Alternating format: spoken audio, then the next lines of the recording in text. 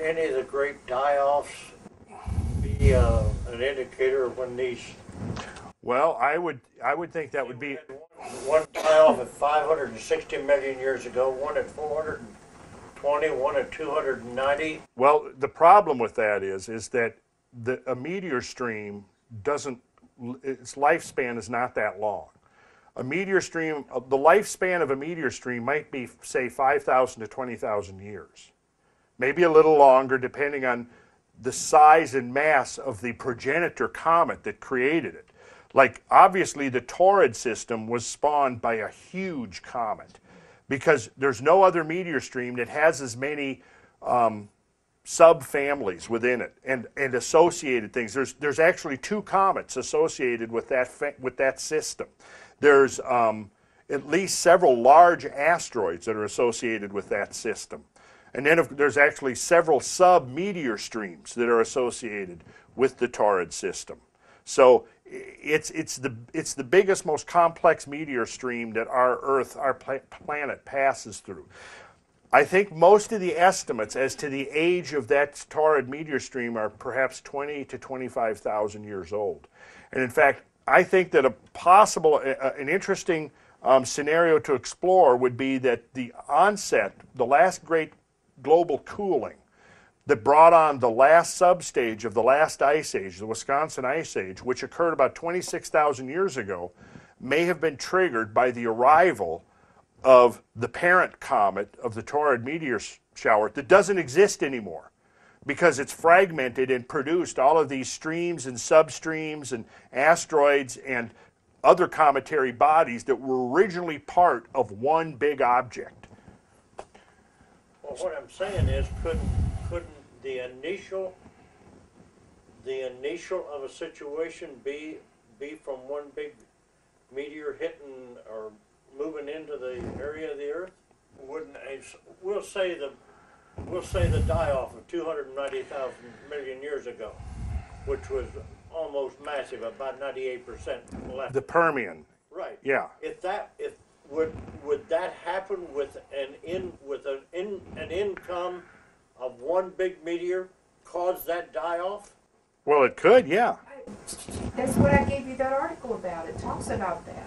Yeah, she actually gave me a very interesting article about that very period, about the volcanism, because there was enormous volcanic eruptions up in the area of Siberia. In fact, they even call it, it says here, this is an interesting connection. An ancient killer is hiding in the remote forests of Siberia. Walled off from Western eyes during the Soviet era and forgotten among the endless expanse of wilderness, scientists are starting to uncover the remnants of a supervolcano that rained hell on Earth 250 million years ago and killed 90% of all life.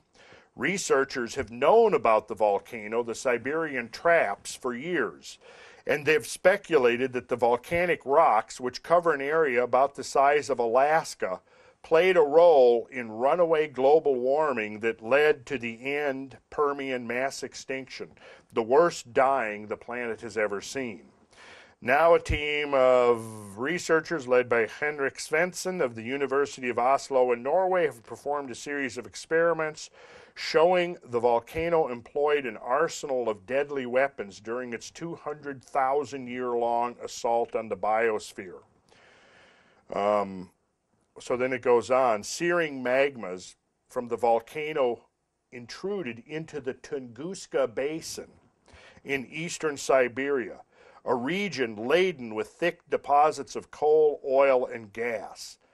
Heat from the molten rock baked the hydrocarbons, turning the area into the world's largest fossil fuel burning plant. Now you notice they said the Tunguska Basin. See, I've thought for many years the possibility that the Siberian traps were similar to a basaltic outflowing on the moon, which is almost certainly brought on by that, an impact of an asteroid from space. So if you have an impact 250 million years ago, and it causes a huge rupture in the crust of the Earth, and now you have this flowing out, it'd be just like if I came in and I shot you with a 9mm and punctured a hole in you, and now the blood is flowing out. That's the lava, that's the magma flowing out in pulse after pulse, until finally it subsided after, like it said, about 200,000 years. And in fact, there's evidence that the Earth actually underwent multiple impact episodes around the end of the Permian. So I think that the volcanism is ultimately related to impacts. Because I think that the exogenic, the outside forces, are what are ultimately governing what goes on down here below, including the endogenic, which would be volcanic or seismic or anything that's coming from within the Earth. I mean, even though an impact relative to the size of the Earth may be small, what it is, if I took a 38 caliber bullet and threw it at you and hit you in the chest with it, it wouldn't do much to you.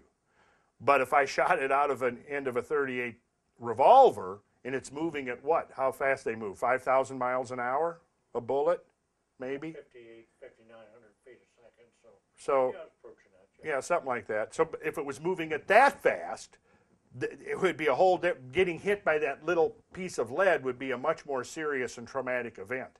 And that's the same deal with the Earth. You know, if you got something that's 5 miles or 10 miles wide, it's small compared to the Earth. But it could potentially be moving 5 or 10 times faster than that bullet. So that's going to pack a hell of a punch when it hits. And I think it's entirely possible that we've talked about the basalt outflowings up in Washington State, the Columbia basalt outcroppings, that ultimately resulted from the magma welling up in the region of Yellowstone Park, right? Why is Yellowstone Park so active geothermally? Well, it's got this active magmatic plume below it. Okay, how did that magmatic plume get there, that plume of magma coming up? It's very possible, and it has been proposed by some fairly well-respected geologists, that the magma plume may have ultimately originated from an impact of a fast-moving, dense object coming in perpendicular to the surface of the Earth and punching a hole through the crust right down into the mantle. And this now allows the upwelling of the fluid magma, flows out on the surface of the Earth, creating a basalt plateau, whether it's the Columbia Basalt Plateau in Washington or the Deccan Traps in India, which coincidentally seem to have appeared at the same time as the great impacts that terminated the dinosaurs. Now we've got the Siberian traps, the size of Alaska. So if there was a crater formed, if these things did result, the problem is that the impact site is now buried under thousands of feet of lava rock. So it's hard to correlate it. But I will bet that at some point we'll ultimately find out that magma plumes are the result of these high velocity impacts of asteroids. Boom, hitting the Earth, punching through the crust. Well, it eventually heals, but yeah, I mean, the Siberian traps now is healed. But see, now that brings up another interesting question, and you've probably forgotten this, so I'll remind you. But in the presentations that I did on Tunguska, I showed that the explosion of Tunguska appears to be right over the vicinity that would be ground zero of the Siberian traps. In other words, it's possible. We've got a weird coincidence here, right? Let's suppose that the Siberian traps was caused by an impact, something punching through the crust.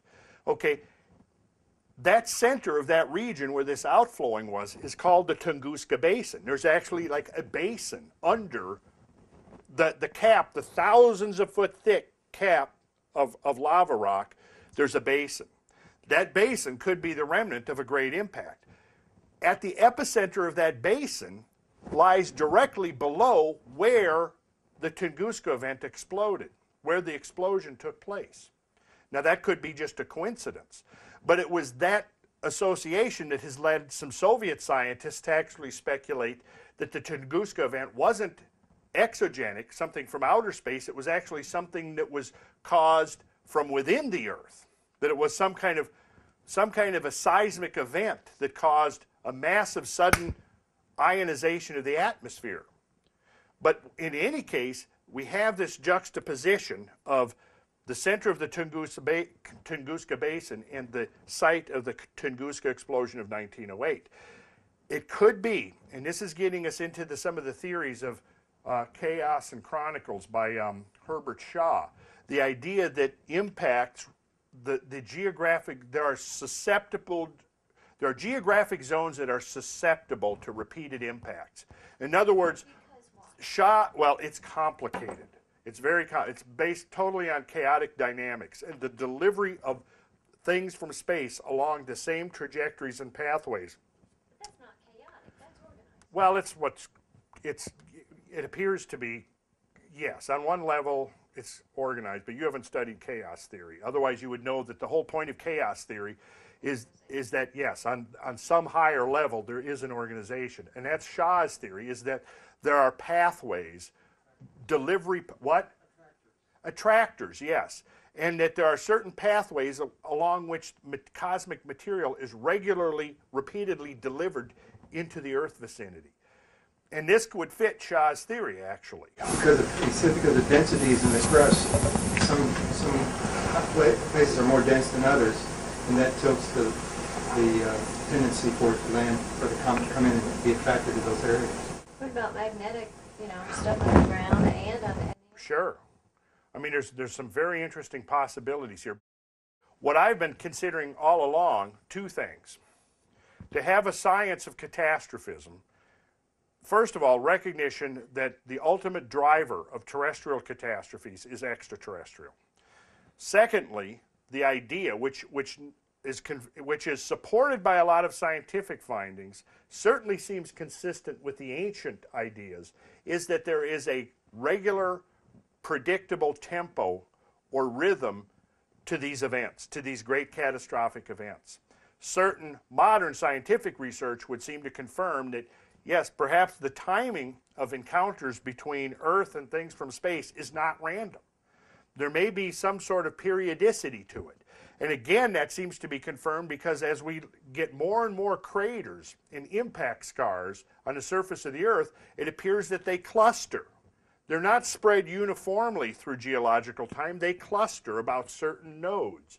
There definitely seems to be periodicities within the geological record associated with these impacts. Now, if Shaw's theory is correct, then it's not just a matter of the timing that may have an element of predictability. It's also the geography of it, the cosmic geography of it. He's suggesting that, again, we can look for the arrival of the cosmic entities along certain specific repeatable pathways. Now that could be extremely profound, those two ideas, putting them together for a science of catastrophism in the future that would allow the human species to essentially understand, because right now we would be totally at the mercy of the next Tunguska. We have no idea when and or where. Where would it occur? See, would anything like this be correlated on our path through space at certain points at certain times, which we would be subject to a higher chance? Well, I see that's exactly the lines along which I think we should be thinking. And here comes the connection, the Sirian connection, because it seems like a lot of ancient traditions actually talk about the structure of our solar system, and in all of the sacred geometry expressions of like the ancient sacred sites, the temples, what we find redundantly represented in those patterns is the geometry of the solar system over and over and over again. Okay, now we also find references to the precessional cycle, which is a cycle, I believe, embedded within a greater cycle. Now, clearly, modern science has identified a greater cycle, which is a galactic year.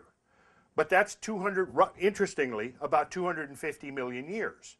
The rotation of the Milky Way galaxy is estimated to be about 250 million years, which means that it was about one galactic year ago when the greatest mass extinction, the greatest catastrophic event since life appeared on the Earth occurred at that Permian Triassic that we were talking, I was just reading from here, when this tremendous volcanic eruptions and probable clustered multiple impact events. So already there seems to be an interesting connection going on there. We see one galactic year ago, the most traumatic event in the history of life on Earth, okay? Well, science recognizes and has acknowledged that there is a galactic cycle, okay? Now, and now we also know that there are cycles within the solar system. And we have talked about how the Kuiper disk delivers comets to Earth-crossing orbits. And what is at least one of the powerful triggers for bringing in that influx of comets? Who remembers? Who remembers? What was it that initially brought in those showers of extraterrestrial entities? It was alignments of the outer planets. You remember that, don't you, Jeremy? Right? The outer planets line up. Remember we talked about the bucket brigade and how the planets hand off the comets as they deliver them in? Well, there is a synchronicity, a rhythm to those planetary alignments. And that rhythm, the orbits within the solar system, almost certainly are related to some greater orbital systems. Now, one of the teachings that I've encountered over the years is the teachings of Gurdjieff and some of his followers like Uspensky and Rodney Collin and several others. Rodney Collin wrote a book called The Theory of Celestial Influence, and he devoted a section in there to the idea that there were periodicities, the wheels within wheels model. There are periodicities within, or cycles within greater cycles, and those cycles are embedded within greater cycles. Well, if you assume that the great year, what we refer to as the great year, is this 26,000 year cycle, and it's divided into 4 subsections, all demarcated by when that X, that cosmic X, moves through those constellations, on average 6,480 years, forming one of the 4 stations of the 4 limbs of the cross, the total being 26,000, half of it being 13,000, or to use the sacred number, 12,960. Now, is that embedded within a greater cycle? And there are teachings, well, of course, and science recognizes that, yes, we're then part of a galactic cycle. Ancient teachings seem to point to the idea of a sub-galactic cycle. In other words, a cycle or a period somewhere between the 26,000 years of the precessional cycle and the 250 million years of the galactic cycle. And if there was, how would you locate and determine such a thing? Well, what you would do is you would look for a local star system of which our sun is a part. And when you begin to look for a local star system that looks like it could be organized into a type of a coherent rotational system, much on the model of our own solar system, do we find such a thing? And the answer is yes, we do.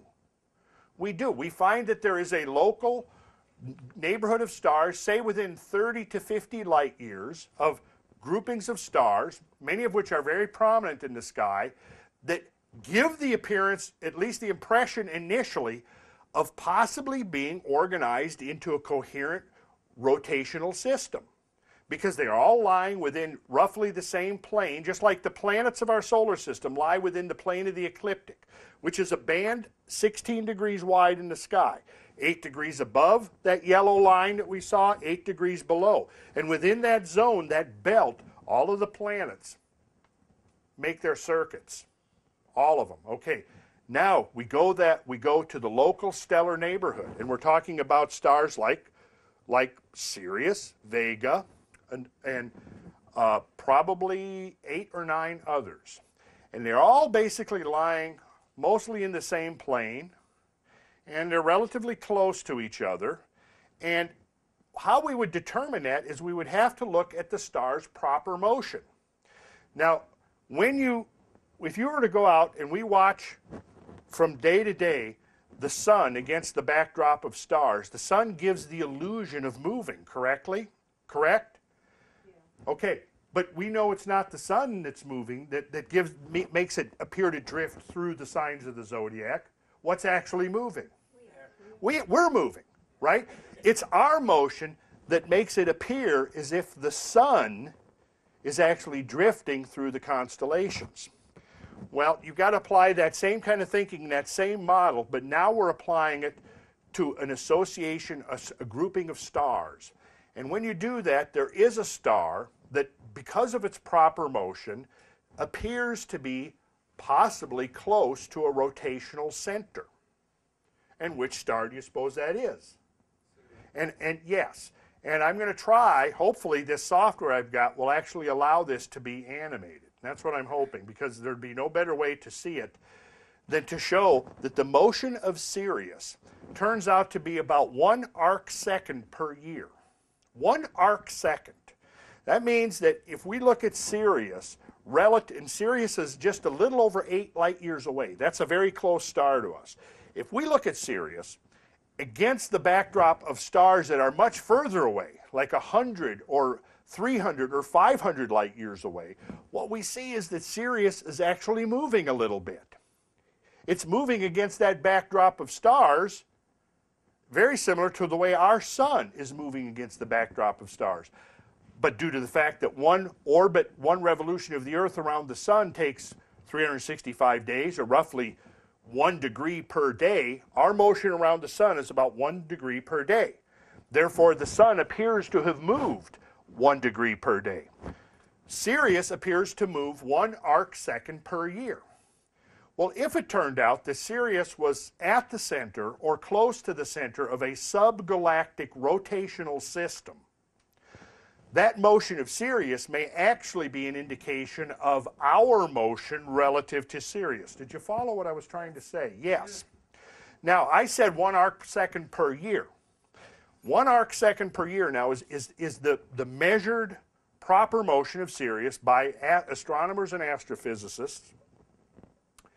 1 arc second per year. So in a whole cycle, in a complete circle, how many arc seconds are there? No, that's 360 degrees. And a degree is divided into an arc minute, and an arc minute is divided into an arc second. Did you hear what he said? Well, he knows, Jeremy's been paying attention. See, he's been listening because we've been talking about this. Okay, so 1,296,000 arc seconds in a circle. Picture again, here's your circle. It's divided into 360 degrees. Each of those degrees is 60 minutes. So 60 times 360 is 21,600 arc minutes. But each one of those 21,600 arc minutes is further subdivided into 60 arc seconds. So 60 times 21,600 is where you get the number 1,296,000. 1,296,000 arc seconds. So if it's moving 1 arc second per year, then how many years in a full cycle? 1,296,000. Now, how coincidental is it that when you turn to the ancient Vedas, when they're talking about the Yuga cycles, these vast sweeping cycles of time, that the Treta Yuga is given as precisely 1,296,000 years? See? I don't want to lose the track of all this explanation that I just went through. My point is, I'm raising a new issue. We haven't really discussed this much in here, but I think it'll turn out to be a key factor within this grand, sacred cosmological scheme, is that there is a subgalactic system that involves a local neighborhood of stars that could perhaps be in a coherent rotating system, like a larger version of our own solar system. And if we look at the periodicities within that, we may find clues to the periodicities of the destabilization of the cometary masses that lie between the stars making up these systems. Because there may be stars, it may be just as the planets, the outer planets lining up can cause an influx of cosmic material to the sun. Start feeding that stuff, like just in a open the sluice gates and the stuff comes in. And what is it that does it? It's the enhanced gravitational fields of the outer planets as they line up. Essentially, they'll pull it right in. That's a way you can think of it. That's right.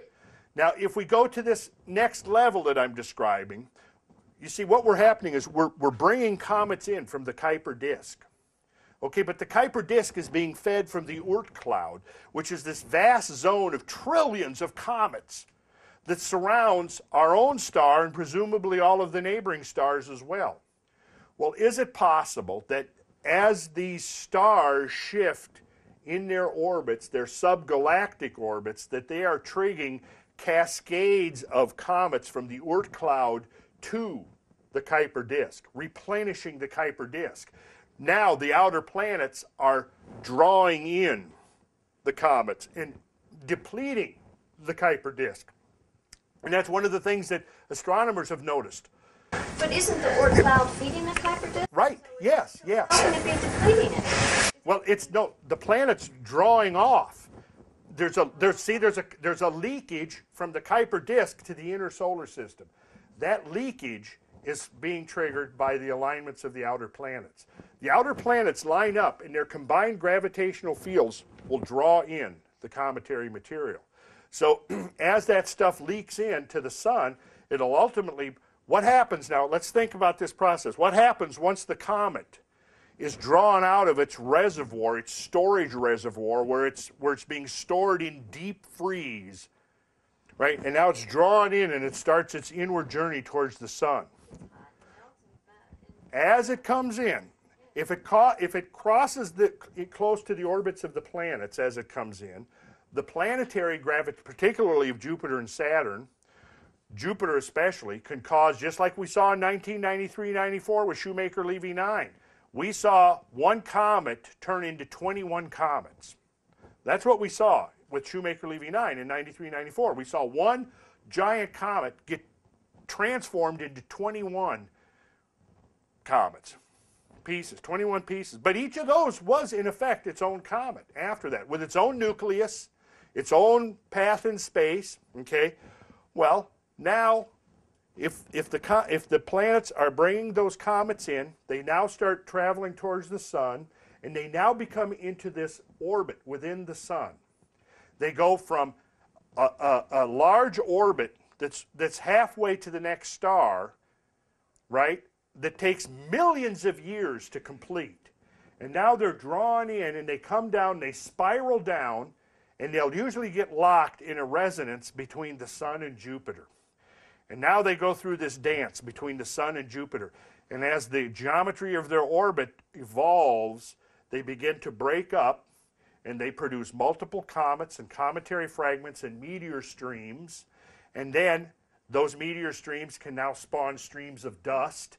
And there is, in fact, something called the zodiacal dust cloud that is probably a remnant of the Taurid meteor stream. Now, you've got all kinds of potential ways to alter conditions down here on the Earth. You can have the influx of one of the byproducts of a cometary disintegration actually may be asteroids, or bodies that are so almost indistinguishable from asteroids. There may be things that run the gamut of the range from dense iron objects all the way to middle-range stony objects, all the way to snowball dense of objects.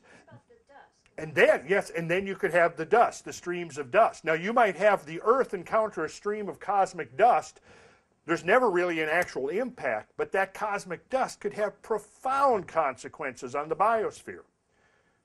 Well, for one thing, it could introduce material that could alter the trajectories of evolution itself by introducing material that could trigger genetic mutations. That's a theory that's been around for a long time and has recently received a lot more evidence in favor of it, that comets do contain the material that could alter a nucleotide template. And also, the dust itself could cause enormous climate changes. In fact, a very likely trigger for transition into an ice age could be an influx of cosmic dust that lasts long enough for the ice to get its grip. Because once the ice gets its grip, then that ice starts reflecting all the heat back to space.